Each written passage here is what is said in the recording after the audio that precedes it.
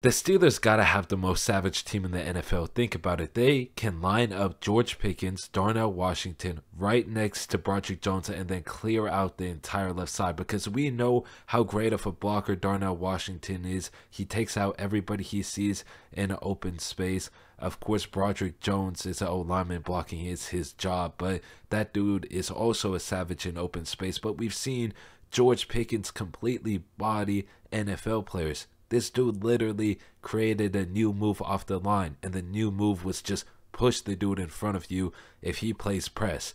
I mean, it's pretty genius because it worked, quite frankly. But the Steelers, if you think about it, offensive line, defensive line, the old school Steelers team is coming back. I'm trying to tell people, but they gotta have the most savage team in the NFL. If not them, just off the Eagles draft class, you could put the Eagles #1, if not the Steelers. But what the Steelers have now in terms of size and strength, and I'm not even talking about the O-line, the picket fence.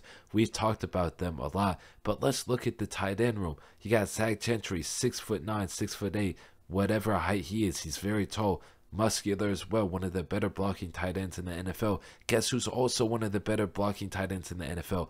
Pat Freiermuth. And then you got Darnell Washington now, who could easily, very easily become the best blocking tight end in the NFL, maybe even as a rookie. That's just your tight end room. And I didn't even mention Connor Hayward, who also has a lot of potential.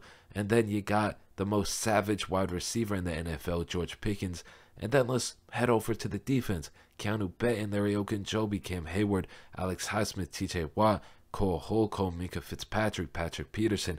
I mean, the Steelers really are the most savage team in the NFL when you look at all these dudes' resumes. And this is the exact type of personnel that the Steelers need to make another Super Bowl run, right?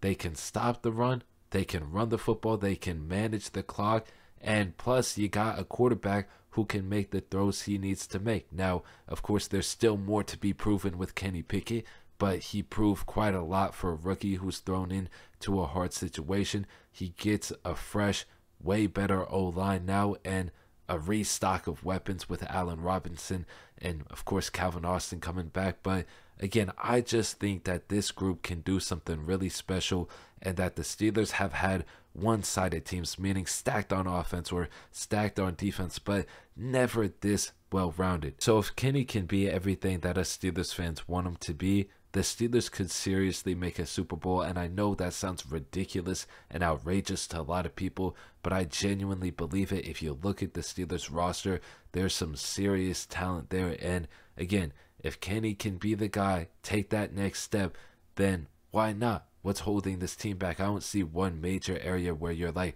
oh, yeah, that's going to hold them back when week 17 or week 18 or, you know, the wild card week comes around. I don't see that part of this team. I think, again, it's a pretty well-rounded team. But let me know what y'all think in the comment section down below about the Steelers playoff hopes.